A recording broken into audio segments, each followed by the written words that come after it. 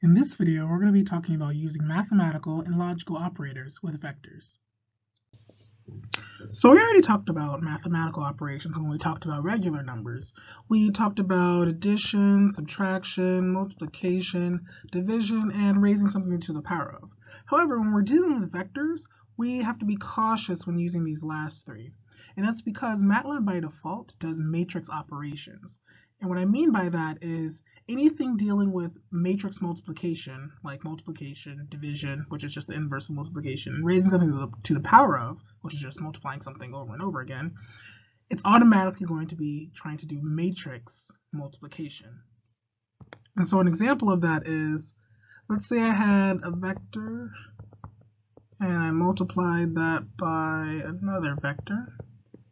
So my vector on the left-hand side, the dimensions of it are 1 by 2. It has 1 row, 2 columns. And the vector on the right-hand side is also 1 by 2. And in order to do matrix multiplication, these inner dimensions must be the same number. And so since they aren't in this case, this produces back an error. When MATLAB sees just this symbol alone, it assumes by default matrix operations. Now let's say we wanted to tell MATLAB, hey, I don't want to do matrix operations. I want to do element by element multiplication. And by element, I mean I want to take the first number and multiply it by the first number of the other vector, the second number of this vector, and multiply it by the second number of that vector. So therefore, I would produce back a vector that the first number would be 6 and the second number would be 2. In order to tell MATLAB, hey, do element by element operations instead, I have to add a dot or a period in front of my multiplication sign.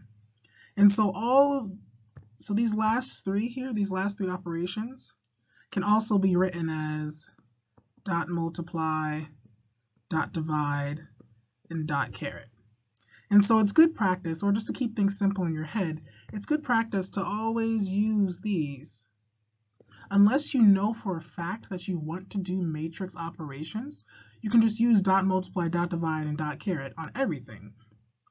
And this works for just regular doubles as well. So if I try to do, let's say 3 dot multiply 2, this is valid, and I'll just get back 6.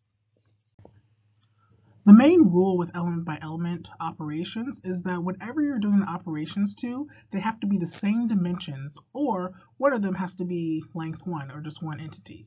And what I mean by that is, let's say I had two vectors, 2, 3, and I wanted to add that to 3, 4, 5.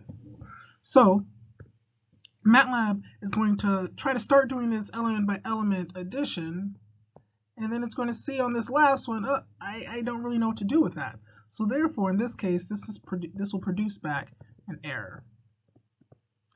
And it'll be an error message saying something like matrix dimensions must agree.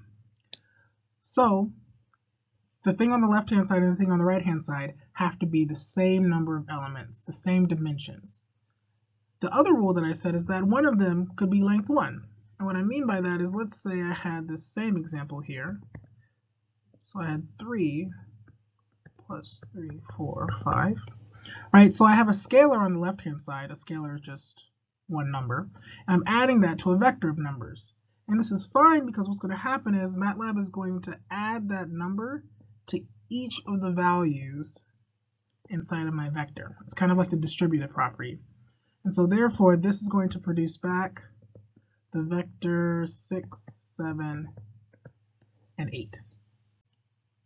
Logical operators by default are going to do element by element operations. We don't have to explicitly tell MATLAB to do element by element. So, for instance, we know when we're dealing with logical operators, we're always going to get back logical values. So if I had a vector 3, 4, and I said greater than the vector 6, 2, MATLAB is going to look at each element and do this comparison element by element.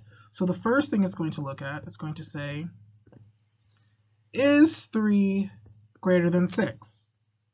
That's not true, so therefore that produces back false of class logical. And then it's going to say, is 4 greater than 2? That's true, so therefore it's going to produce back a true, which is class logical. And so we can also do this with all of our other logical operators like ands and ors. And so if I had a vector of trues and falses, so let's say I had, change color. Let's say I had true, true, false, and I wanted to AND that with false, true, false. So it's going to go element by element doing this AND operation. So our first one here, so we have true and false. So true and false produces back, I'll write this down here.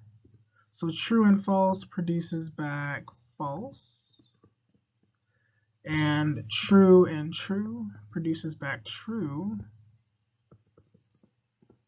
And false produces back false.